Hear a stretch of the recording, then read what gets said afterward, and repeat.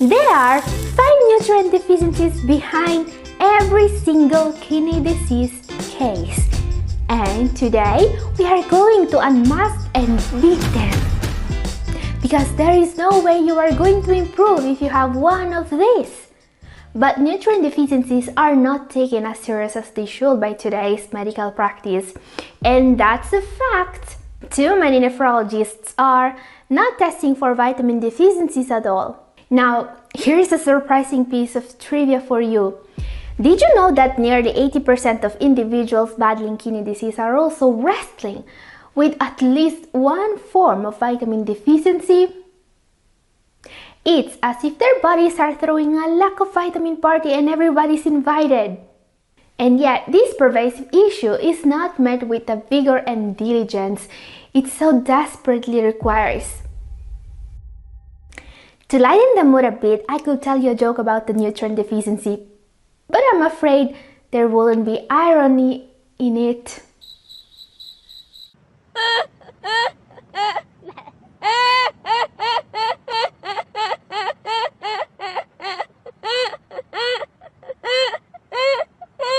Jokes aside, this is a serious problem. Numerous nutrient deficiencies, even those that don't wave a red flag with symptoms, have been linked to a faster progression of chronic kidney disease. The 5 deficiencies that we are going to see today are those that can cause the most significant damage every day. We need to stop them if we want to protect our kidneys. Time to shine a spotlight on each of these deficiencies.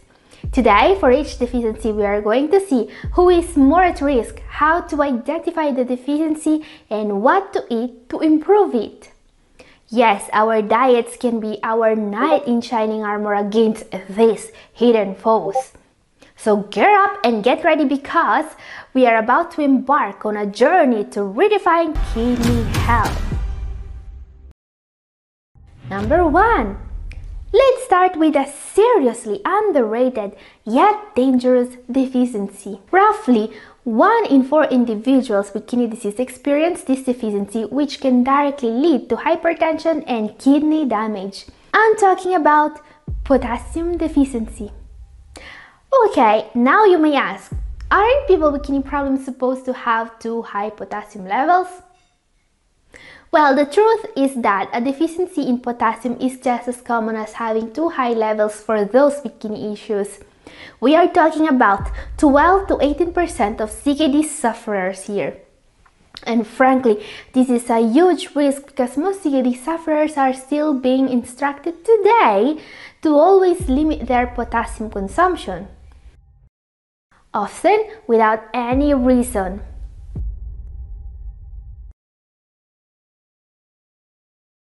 Yes, some days it feels like I'm still stuck in the 90s before science made huge breakthroughs in the way this condition is managed. But we don't need to be. You know, having too low potassium levels is linked to kidney damage and a faster progression of kidney disease.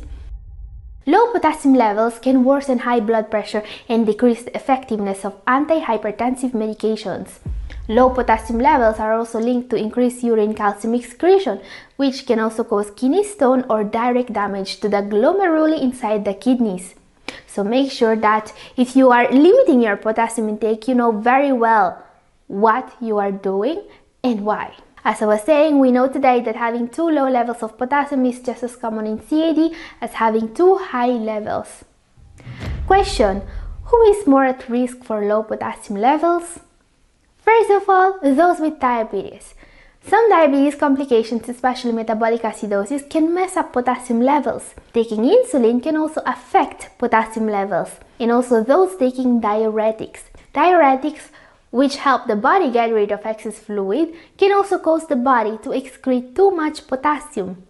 But obviously, even more at risk are those limiting their potassium intake without actually having too high potassium levels. Question: what you can eat to raise potassium levels?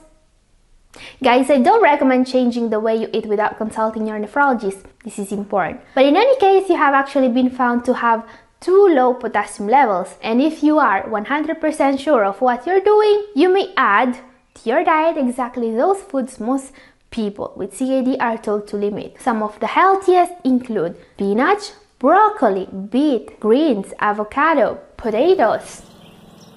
Up next, the most common and dangerous vitamin deficiency. Number 2, vitamin D. Now, vitamin D deficiency is a way more serious issue than people imagine, especially because, as I was saying, way too many people are not being tested and consequently not receiving appropriate supplementation for this very common deficiency. But vitamin D is way more important for kidney health than we ever imagined, says science. A deficiency in vitamin D is directly linked to proteinuria, a predictor of declining kidney function. What's scary is that about 80% of those with kidney problems have dangerously low levels of this vitamin. Yes, 80% of kidney patients may be able to improve their GFR just by making sure they are getting enough vitamin D. So make sure your levels are in order. Question: who is more at risk for this deficiency? Anyone with kidney issues, especially those in the advanced stages, is at risk. Vitamin D is changed by the kidneys into its active form. This process is less efficient when kidney function declines, and this causes a long list of problems, including kidney and heart damage. And guys, while I recommend everyone to keep their level for all the nutrients of today's video under control, make sure you are being tested at least for vitamin D deficiency. Also, there are some groups of people even more at risk. This includes people older than 65, people with a darker complexion, people living in areas with limited sunlight exposure. Now, even more at risk are those taking specific medications. This includes many antihypertensive medications such as ACEs and calcium channel blockers, statins and other medicines for cholesterol, metformin for diabetes, antidepressants and anti-seizure medicines are also linked to low vitamin D levels. Guys, if you are in any one of these groups, make sure you are taking action and supplementing vitamin D already. What foods are the best sources of this vitamin? Well, mushrooms, especially sun-dried shiitake mushrooms, but don't rely too much on foods when it comes to vitamin D. Okay, while vitamin D is not something new for most of you guys, I want to make sure that everyone with CKD is informed about the risk. Our next entry is a deficiency that's just as dangerous as vitamin D deficiency, but way sneakier than it is. This is another deficiency that can cause your blood pressure to skyrocket and serious kidney damage. I'm talking about magnesium deficiency. Magnesium is an extremely important nutrient. It's involved in more than 300 enzymatic reactions, including metabolizing vitamin D, that keep your body and kidneys functioning properly. Recently, magnesium made the headlines because low levels of this mineral were linked to a faster decline in kidney function and earlier end-stage renal failure. Research also linked increasing magnesium intake to reduce water retention. And magnesium deficiency is so common that if you are having frequently muscle cramps or troubles focusing and sleeping, magnesium deficiency should be investigated as a cause. Question: who is more at risk for this deficiency? People who are more likely to have a magnesium deficiency include those who eat a diet low in magnesium, which can be a diet low in vegetables, and also those who have conditions that affect how well their body absorbs magnesium. This includes people with chronic kidney disease in general, but especially those who also lack vitamin D. Diabetics, especially those taking insulin. People taking proton pump inhibitors, but also diuretics, are also at risk. So, if you are in any of these categories, make sure you don't have too low magnesium levels.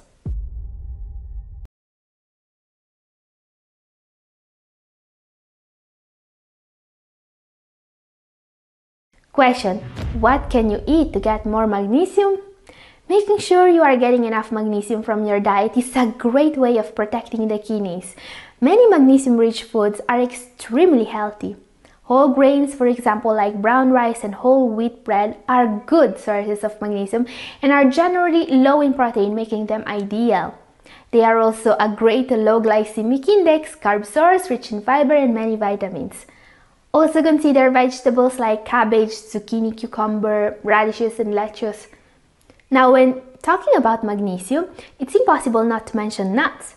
Brazil nuts, cashew, almonds and peanuts are some of the best sources of magnesium out there, but they are also rich in calories, phosphorus and even some protein, so moderation is key when adding nuts to our diets.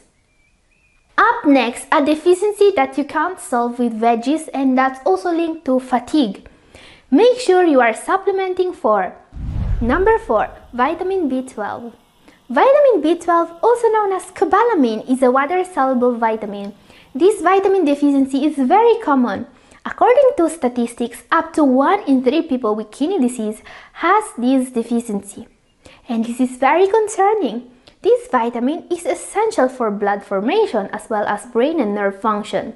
Essential means that your body needs it and it cannot produce it by itself. If your vitamin B12 levels are deficient, it significantly increases the risk of developing anemia, a condition that can cause severe damage to your kidneys. Anemia reduces oxygen delivery to the kidneys, impairing their function and triggering a vicious cycle of kidney damage and anemia. Luckily, correcting this common deficiency can make you feel more energized and can greatly help your kidneys. Question: who should be more concerned with this deficiency? Anyone following a plant-based diet and not taking B12 supplements should be concerned with this deficiency. No plant-based food contains B12, which also means you are going to need to supplement it.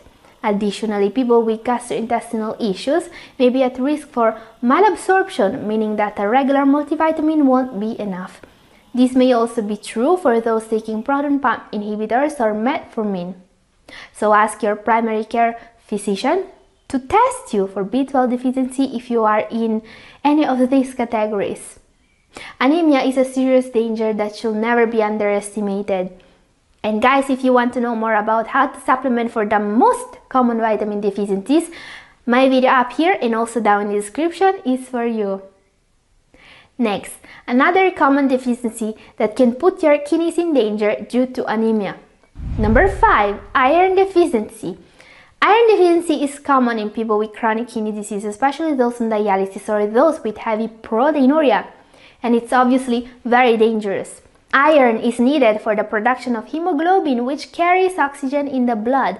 When the kidneys are damaged, they may not produce enough erythropoietin, which stimulates the production of red blood cells. This can lead to anemia, a condition that can seriously decrease your chances of an improvement in GFR numbers. Question: who is more at risk for iron deficiency? Well, basically anyone with kidney disease. The higher the stage, the greater the risk, and this includes a lot of people. According to recent statistics, up to 72.8% of those with kidney disease also have anemia, and that's a staggering amount of people. According to studies, only 4% of people with this problem are receiving the appropriate attention. Even worse, most people with iron deficiency anemia are not even having their iron levels checked. Now guys, adding more iron-rich foods may help, but anemia is a much bigger issue that cannot be solved with just some iron. What to do then? Get informed about it. This is the most important step to solve one of the most dangerous complications of CKD. In my video up here, I've shown you exactly what to do if you think you may have anemia, a condition present in the vast majority of people with CKD. Watch it now to know more. And this is all for today. Thank you for watching. God bless you all.